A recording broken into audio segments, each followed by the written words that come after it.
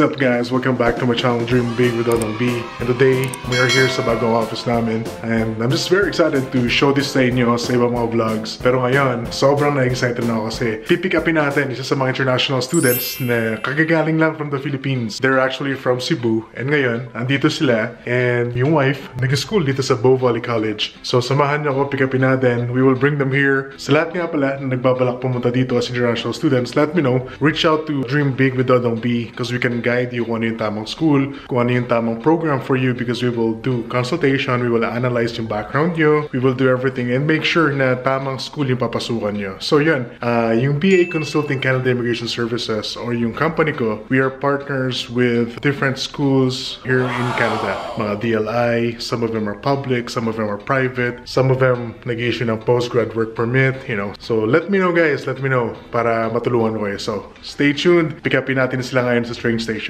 So yun guys, ito, driving na tayo, papunta tayo sa train station, pipick upin natin sila. And ipopromote ko na rin for the next coming weeks guys. So baka next week after may labas tong video na to, I will be inviting some representatives from different schools na partner ng immigration firm namin so they can talk about yung program sila, yung admission nila sa school, kung kailan yung mga intakes nila, and pati na rin yung mga tuition fees. Yun. Future natin sila, yung mga different schools. At the same time, we will talk about the mga basic requirements in terms of the immigration, kung paano pumunta dito as international students, and if you wanna bring your spouse, your family, di-discuss rin natin yun. So, stay tuned guys, lalabas ko na yun soon. And we're just finalizing yung mga schedules yan. So, target ko talaga Saturday evening dito, Sunday noontime dyan sa Philippines para halos lahat maka-attend. And pag nilabas ko na siya, I will create a form or an email, like a form for you to fill up kung ano yung schedule na gusto nyo attenan para masend namin yung invitation sa inyo. So yun guys, I've been waiting all my life for someone like you, like you. I would watch the days go by, wasted in blue. I was out of use. Now every day, every night, every moment with you, I'm walking. so yun guys, nandito na tayo sa Chinook Station. Itong Chinook Station na to, very popular dito sa Calgary kasi syempre, pagbaba mo, konting lakad lang, nasa Chinook Mall ka na dun banda. Yan, tsaka medyo safe naman dito kasi parating merong police na rumuronda dito. So in terms of safety dito sa Canada, medyo okay naman. Yan. So yan, hinihintay lang natin na dumating sila. Pag wala kayong kotse dito sa Canada, kung nagsimula pa lang kayo, don't worry guys kasi maganda yung transportation system dito. Merong bus na pwede yung sakyan to bring you anywhere kung saan nyo gusto pumunta. Andyan din yung train na konektado sa mga different stations para daling kayo sa mga work nyo or daling kayo sa community kung saan kayo nakatira. So hintayin lang natin sila. Siguro maya-maya dito na yun, parating na yun.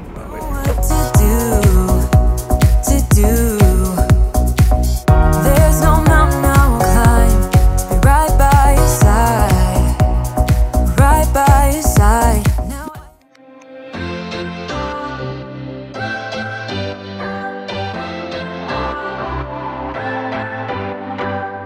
what's your story? What's your sign? Hey guys, today I'm here with Bjorn and tsaka si Jacquiee. Jacquiee is international student, tapos si Bjorn naman open work permit. Kakarating na lang nila dito sa Canada 7 months ago.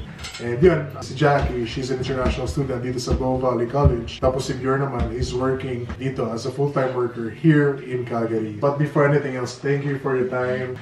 Huwag kayong mabahan.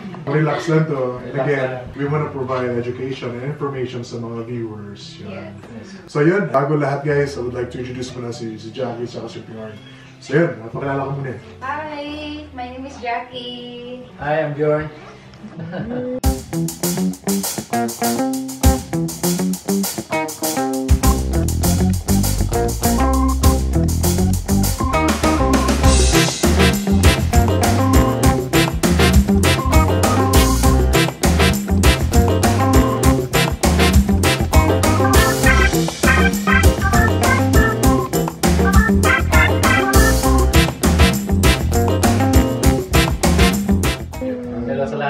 They're from Cebu, by the way. Diba? Mga Bisaya, hello! Cebuana, shoutout dyan.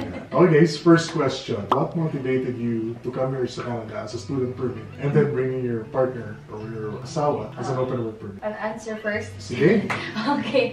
First motivation talaga namin is for kids. Actually, isang baby pa lang noon. Okay. Si eldest pa, si Ash. We started year 2018. Okay. Oo, then express entry pa noon. Oo, then isang kid pa, si Ash pa. And then 2018, nabuntis ako eh. Okay. So na-stop yung pag-process namin, the whole thing. And then, the next year, 2019, so ayun na, may mga pandemic na. Pumasok yung So, pandemic. pumasok yung pandemic. So, natagalan na naman. Then, we heard na mas madali yung international student. So, we grabbed the opportunity na yung sa international student. Yeah. Actually, may purpose din kaya nangyari itong pag-ano namin dito sa Canada talaga. Story niya. Sorry, ano ba story mo, sir? Kasi I normally goes to Singapore before na A to A. Kaya sabi ko nung panahon na yun na kung aalis man ako, kasi tuwing umaalis ako, nagkakasakit yung itong eldest ko. Kaya sabi ko na kung ano man lang, lalabas man lang ng bansa, sabay-sabay na lahat. Kaya kasama na. Kaya yun, naisipan namin, narinig namin sa kaibigan ko na about sa Canada, na may friend siya nakapunta dito with the whole family. Kaya na-inspire ako na i-try. Sinabi ko sa wife ko na nagkaano din kami. Kaya yun, na-try namin. Pareho kasi kami gusto talaga mag-abroad. Yeah. Parang siya before abroad, tapos ikaw na sa Philippines ka lang. Oo. Pero nag-abroad din ako before. Sa barko. Sa barko ako. Oh, galing. Ano ginagawa mo sa barko? Singing. Singer. Yes. Kung hindi nyo alam guys, si Jackie, singer siya. Yeah. Tapos si Bjorn naman, dance instructor, Yes, ballroom, Dance teacher. dance teacher, Sa dance sport. mga performers Sa Cebu. talaga sila. Kumusta yung mga dance porter sa Cebu? Yun, shoutout sa inyo. Oo. Ano guys, hindi you are a student now sa Bow Valley. Ano ba tinitake mo? Legal assistant. Legal assistant. Yes. And why legal assistant? Actually, medyo malayo siya sa last course ko kasi psychology ako. Graduate ng great. AB Psychology. Mga smart people. Pero yun nga eh, honestly lang talaga, pinili namin yung legal assistant kasi siya yung medyo mura-mura. Oo, Okay. medyo mura-mura lang. Compared yung gusto ko talaga yung early childhood. Right. Eh, mahal talaga eh. Tapos iniisip namin, paano na yung mga tickets namin. Then, apat kami, di ba? Yeah. Family pupunta dito. So, malaki yung gagastusin. So, dun ko na lang ano. Kailangan talaga pag nag-decide ka as a student, especially if you wanna bring your family, dapat prepare ka financially, di ba? Yes. So, Hindi lang na, okay, isa sa mga passes way, Oo. kailangan prepare ka. hindi pwedeng, diretso-diretso. Yeah. Nung nag-apply ka for student, gaano siya kahirap? Ano ba naging challenge niyo? Dami! Oh, bawal umiyak ka.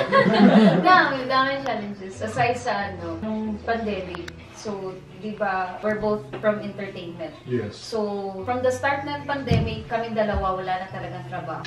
Yes, oo, wala trabaho, so zero kami. So, paubos na ng savings. So, buti na lang, may mga tita kami, mga nina namin. Sponsors. Thank you sa kanila na they're always there to help us, to support us. Oo. So, yun, isa yun sa pinaka-challenging talaga. Knowing na may plano kami pumunta dito sa Canada. Ano ba yung mga na-experience nyo? Dumating ba sa point na parang nung nag-apply kayo, ay parang hindi para sa atin, pero ang tagal ng processing, may ganun ba? Or gaano kabilis o gaano katagal yung processing? Hindi naman siguro, hindi kami nawala ng pag-asa kasi dahil na palagi lang kami nagdasal ng dasal. Kasi pangarap talaga namin madala yung mga bata dito. Kasi narinig namin yung maganda yung education ng mga bata dito. Libre benefits. Ayan, na-motivate talaga kami na ipagpatuloy talaga kahit na dumaan yung pandemic. Oo. Actually, ang like fulfilling talaga sa feeling namin kasi yung pagpunta namin dito is with God's guidance talaga. That's right. From the very beginning, from 2018 to actually nung nung marriage pa lang namin, with guidance talaga everything. May mga dami talagang miracles na Kasi nga pandemic, di ba? Tapos wala na kaming almost savings. Then, nakapunta kami dito. Okay, nung na-stamp yung visa nyo, ano yung feeling? Can you tell us ano yung Dream come true. Yes! Ano yung natanggap nyo letter? Or ano ba? Tawag. Yes! pake na kayo! Pake na kayo ng Canada! Yun. Tsaka question ko ha, would you recommend doing it on your own or working with an agency or a consultant, and why? Basic experience yun. Sa amin, kasi nag-agency kami, kaya marirecommend namin na mas madali kung may katulong. Kasi kung kayo lang, baka maligaw kayo kung ano yung wala kayong guidance. Sa agency kasi nung consultancy, sila na yung nagpe-prepare or tuturo sa inyo kung anong gagawin. Kaya yun. May advantage tsaka din. Pag DIY, advantage is makakamura ka. Oo. Kaso nga lang is like medyo din, kailangan mo talagang basahin mo talaga. Alamin talaga lahat. Kailan ba kayo dumating dito sa Canada? Anong date? Anong time? Anong year? August 9. NANI?! Ay, kayo maison. Hindi tayo Ano ba talaga? August 10. August 10. Sa Nagindod na, sa Manila. Saan kayo nag-land? Sa Vancouver. Anong feeling nung pag-land dito? Pagod? Pagod na hindi ka parang ayaw mong matulog. Kasi excited ka pa eh. Gusto mong makita, malanghap o maramdaman yung lamig. Pero nung pagdating namin summer kaya wala pa. Maganda yung adjustment yun. Summer to fall to winter. At least. Pagka-land dito, paano yung work? Naghanap ba kayo kagad ng work? Binag-recommend? Ano bang sitwasyon? Ako may nag-recommend sa akin nung namin kasi nung sumali kasi siya ng contest. Agad-agad. Sana agad. Agad-agad. Kaya noon may nakilala ako na kasamahan niya sa contest din. Yun, nirecommend ako sa factory. Yun, nag-apply ako doon. Tsaka yun, natanggap na naman sa awa ng Panginoon. Ikaw? Ako, medyo bago lang ako nag-start ng part-time sa McDo. Kasi kailangan kong i-manage pa yung dalawang kids. Buti na lang, online ako. So, yun, nakita ko na available ako morning. So, yun ginamit ko kasi yung trabaho niya. Ay, afternoon to. Din pala ako. Kapag part-time ako sa Superstore, at first, nag-recommend din sa akin yung former teacher niya. Teacher ko yung grade school. Ngayon, magkasama kayo dito. And some of my viewers, nag-iisip like they're planning, if they're bringing their partner o hindi. Ano bang mararecommenda nyo? Mag-isa lang ba sa student or dapat magkasama? Sa akin, mas maganda kasama na yung pamilya. Kasi kasi kailangan ng malaking pera din dito. Kailangan na kasama yung partner para may isa sa inyo na mag-full time na at least makapag-support sa estudyante. Kasi may student kayo. Sa mga bata, wala namang problema kasi ang education dito is libre naman. At saka may benefits pa yung mga bata. Kaya mas maganda talaga kasama yung pamilya dito. Actually, hindi lang sa financially nga kailangan mo yung partner. Emotionally, mentally. Iba yung malayo. Oo nga, ikaw, nandito ka nga sa Canada, nagtatrabaho, pero yung isipan mo nandun naman sa Pinas, diba? Ano yun? Can you say na na-enjoy nyo ba yung Canada? Yes, definitely, yes. Bakit? Kasi sabihin natin yung excitement mo na nandun ka pa sa Pilipinas, yung sabi mo, makikita ko na yung snow at first, gano'n, mga gano'n. Tapos, more on for the kids kasi gusto natin, wala namang magulang siguro na walang iniisip na maganda pa sa kinabukasan ng mga bata. Kaya sabi ko, para mabigyan namin ng magandang kinabukasan, talaga, push tayo na makarating ng Canada. Ikaw, na-enjoy mo yung Canada ngayon? Yes, enjoy. Kasi yung mindset kasi namin, iniiwan na namin yung namin na namin sa Cebu, like yung sa entertainment, ganun talaga. Yung mindset namin is nakafocus na talaga na magtatrabaho tayo dito. Ang kagandahan ng nangyari sa amin ng pandemic ay parang napaghanda kami na pagdating dito, wala nang pili ng trabaho. Kahit ano na, para makasupport ka lang. Yes, Kung pupunta kayo dito, kahit anong trabaho, grab nyo kasi para makatulong lang talaga sa pamilya mo. Sa amin, nangyari sa amin sa pandemic kasi na-stop kami sa entertainment. Kami, tinda-tinda na lang kahit ano, para survive lang kami. Kaya sabi ko, parang preparation to for Canada. Kaya Yes. Hindi namin inisip na pangit yung pandemic talaga, ganun. It's an opportunity. Oo, parang opportunity sa amin na mag-banding kaming apat din. Kasi nga, busy kami, work na din, laging nasa diba? Sa performer, yes. oo, everywhere. Tapos siya may practice afternoon. So, wala masyadong time sa kids. So, yun, parang opportunity sa amin na pray together, band together, then lumabas yung mga talent namin sa mga negosyo, mga gano'n, diba? Yung mga, yun. So yun, guys, you're so busy. Maybe you wanna invite them, may gusto mo kayo promote, at the same time, invite them to come to Canada, maybe try to go to Bow Valley College. Oo. Sige. Sa mga kilala namin, I know may mga tanong din kayo sa amin, then medyo nahihiyan pa lang. You can just message us. Actually guys, ang dami talagang magandang opportunity dito sa Canada. Yes. Punta kayo dito, maganda yung future ninyo at saka sa mga bata. Kung gusto nyong mag-inquire, pwede kayong mag-message kay Jackie or kay Sir Brent. Yes. Para makaano kayo na maraming information na gusto nyo malaman. Kaya, alin na, masaya dito. Alin na matapok. Tsaka guys, if you want to come here as a student, let us know. If you want to know yung first-hand experience as a family, as a student, you can also reach out sa atin. Now, if you want us to help you get enrolled dito sa Bow Valley College, we can do that. Tapos we can guide you sa lahat from getting your letter of acceptance all the way to study permit and open work permit. And I'm just really happy to say na I will be helping this couple then na gawin nila from study permit, open work permit, all the way to their PR and citizenship. So yan, very talented to couple na to. Medyo in demand sila siguro sa mga different events. Abangan nila lang how talented they are. And thank you very much for guesting. Thank you so much. Kasama na may anak niyo. Thank you for visiting our office. So yan. See ya. Thank you so much. Bye. Let's get some sun, baby, it's time to go. All we need to put on is the radio. I can feel the heat is rising, and that beat is hypnotizing. Oh, no, we run the show. Let's get louder, come on, lose control.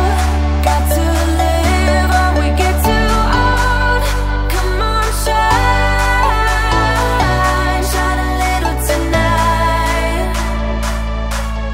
Let's get louder, come on, lose control. Ain't no limit while we go.